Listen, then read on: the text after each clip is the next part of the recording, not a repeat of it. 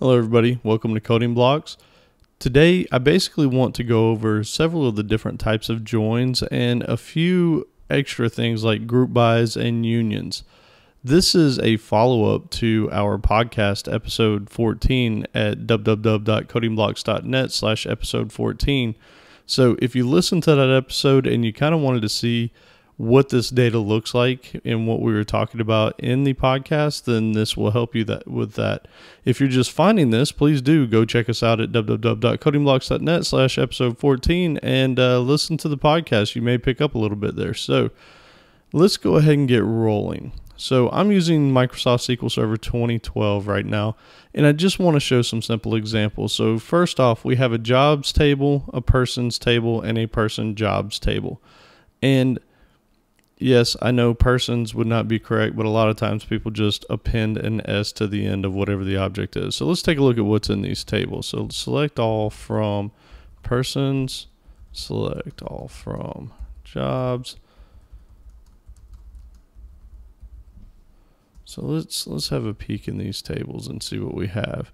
So we can see that the person table is actually pretty simple. So you have a person ID, you have a parent person ID, which in this case would, like Johnny's parent would be Adam Alpha, and so on down the line.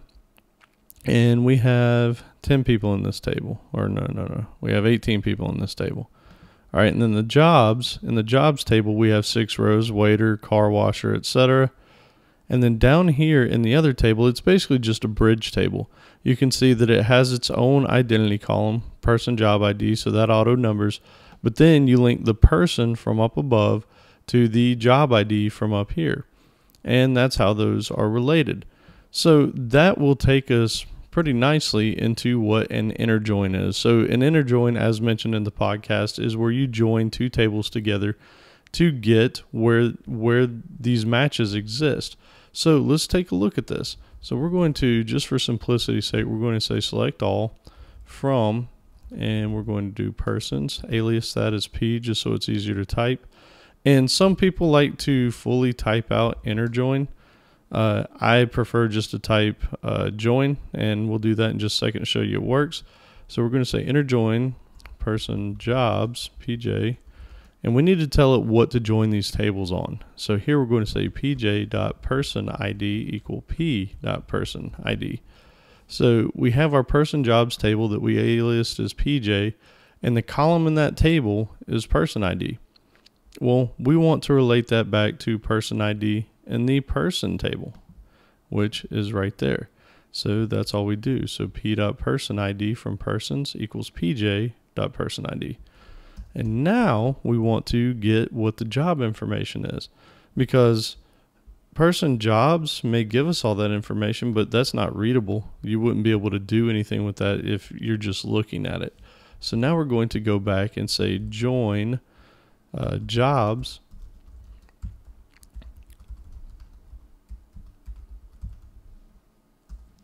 So looking at this now, same type thing. We said we're going to join the jobs table, and we're going to join it based off the jobs job ID equal this person jobs.job ID. And so if we run this, we will get a list of all the people and the jobs that they have.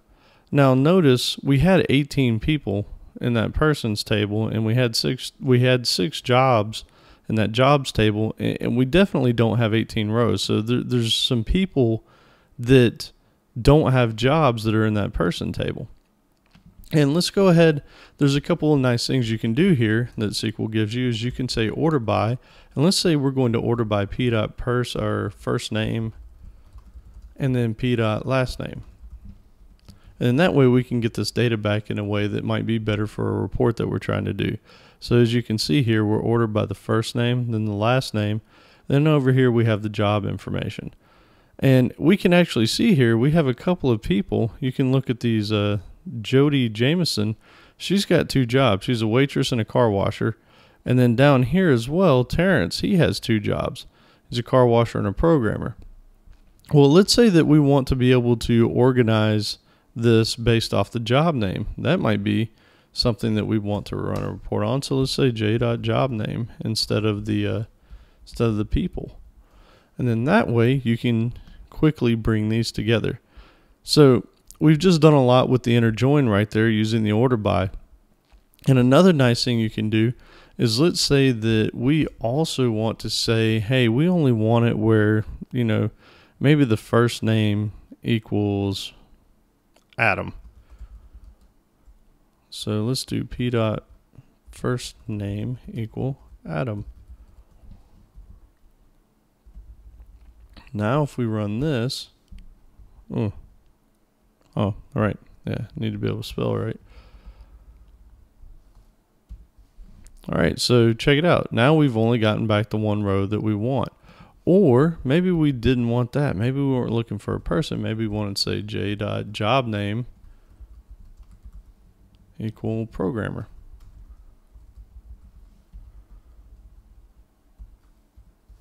So now we can see that we have two programmers. So all that's done pretty well and fairly easily using inner joins. But again, we're missing some people here. So what if we say, hey, show us everybody, and if they have a job, show us what that looks like. So in this one, we're going to say, hey, give us everyone and show us what job. All right. So now let's go ahead and do this. Essentially, here we're just going to copy this, because you'll find out real quick that most queries are very similar with just minor differences. So this is the problem right here, and this may become an issue here in a second, and let's take a look at that.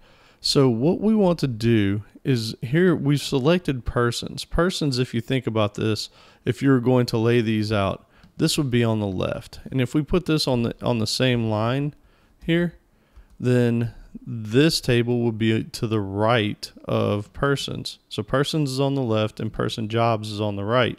And if we were to bring this up here as well, then person jobs would be on the left of jobs.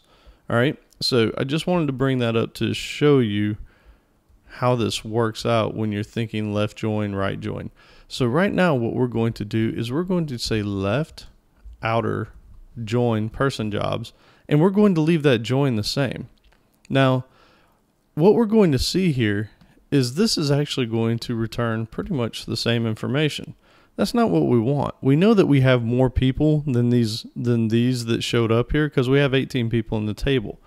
The problem is we've left outer join this table right here, but this join to jobs is an inner join. So it's basically getting rid of any nulls.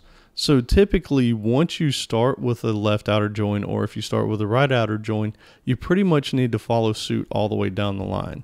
So let's do another left outer join. And again, you can leave out the outer. A left join is implicitly the same thing as a left outer join. Now, if we run this, we've only made a couple changes to this query up here. If we run this, now we'll see that we actually have a full listing of people. But we had 18 people, but now we have 20 results. Well, you have to remember that we had 2 people that had 2 jobs. So let's do this. Instead of ordering by job name, let's order by p.person ID. And that will bring these people all together. All right, so here we can see that Adam Alpha, he doesn't have a job. Johnny Boy, he doesn't. Billy Bob. None of these people have jobs. Now here's what the magic of the left outer join does. It gave us back all the people in the left table. So when you do a left outer join, it says, give me everything from the left table. All right. And if there is something from the right table, go ahead and fill it in. So here we can see this information that came from person job. That's this data right here. And so it filled it in where it had it. And then with this next left join right here, where we left join jobs, again, if there's nothing in that person job table, then you're going to get nulls back. But if there was something, then it's going to fill that information in. So essentially, it's a way of starting with a table and not losing anything from that table. And here we'll see the reason why we have 2 more records than we did people is because Jody Jameson had 2 jobs, and then the same thing down here with Terrence Waltham.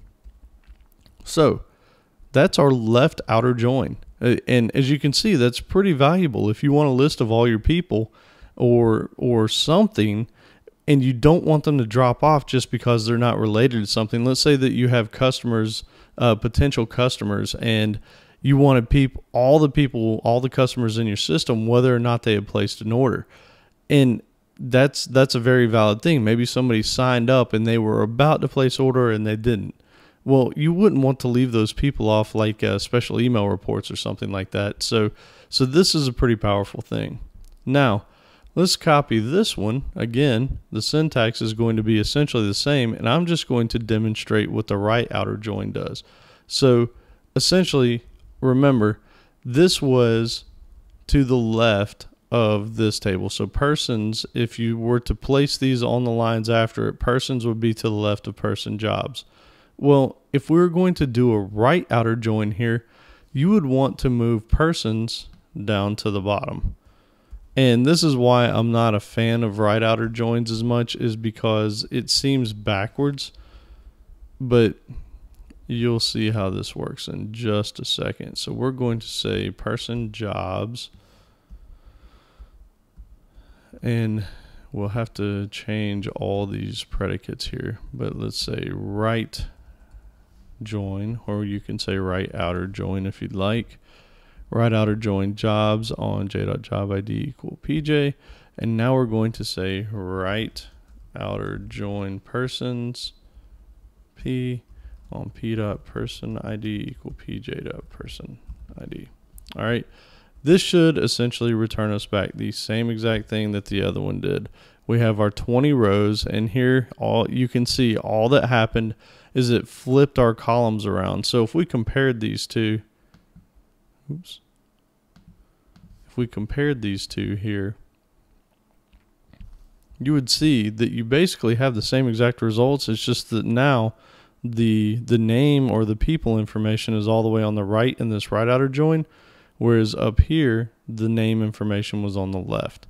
So that's pretty much it as far as the left and right joins. They essentially do the same thing. It's just the order of the tables in your query. So we've covered the inner join, the left, and the right outer joins, and we're going to conclude part 1 with that. In part 2, we'll pick back up and we'll cover the full outer join as well as the cross joins.